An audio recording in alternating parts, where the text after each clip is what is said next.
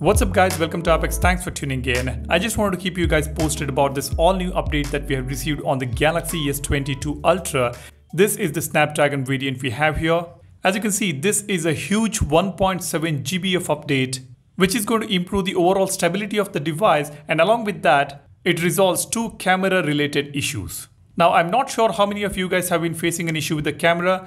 On my device, the night mode was not working properly, as in when I take an image in the night mode, the image was not getting processed after tapping on the shutter button. Usually when we take a picture in the night mode, the phone will process it to give us a better image quality, which was not happening after the last security patch.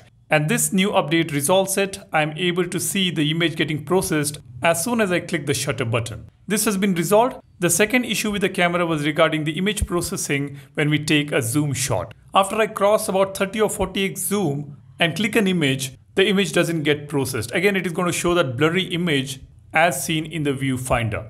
But now after this update, as I zoom and click the shutter button, the image does get processed to give us a better quality. And this is the reason this update is very, very important.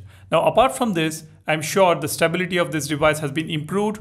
However, I don't see any new features being added on the phone. I have checked all the system applications and settings. There is no new feature added here, but I'm really happy that Samsung has fixed these errors on the camera. Do let me know whether any of you guys have faced this issue after the last security patch. Now, as far as this device is concerned, this is a fantastic phone. I've been using it for the last couple of months and I had no issue whatsoever except for these couple of jitters here and there, and that has been fixed by Samsung as in when they pushed the security patch. If you are planning to buy this phone, I would suggest you can go ahead. It's a fantastic device indeed. That's all I wanted to share with you guys.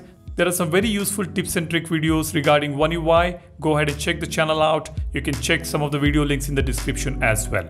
That's about it. Thanks for watching. My name is Salyan. You guys take care and stay safe. Cheers. Bye-bye.